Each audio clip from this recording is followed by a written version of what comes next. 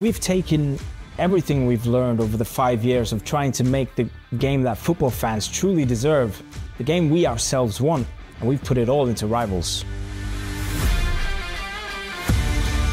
Let's start with the player cards, the backbone of Superclub Rivals. And they've received a massive upgrade with unique player avatars for every single player, and also club allegiances, and they look stunning. There are now home and away matches for the first time in Superclub, and both the scouting and the training system is completely reworked.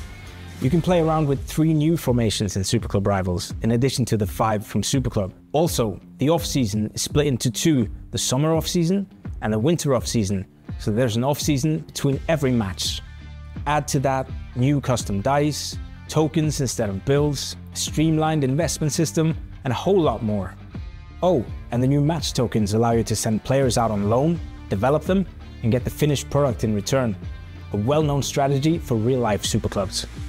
For Superclub rookies, these features won't mean all that much right now, but don't worry, they will soon. For now, just know that Superclub Rivals is football, so in a very real sense, you already know how the game works. Try to sign the best players available, select your 11, set them up in units of defense, midfield and attack. Try to win the next match. The bidding wars on deadline day, the injuries that can derail an entire season, the joy of developing your team over time, it's all here. Football is not the theme of this game, it's the foundation.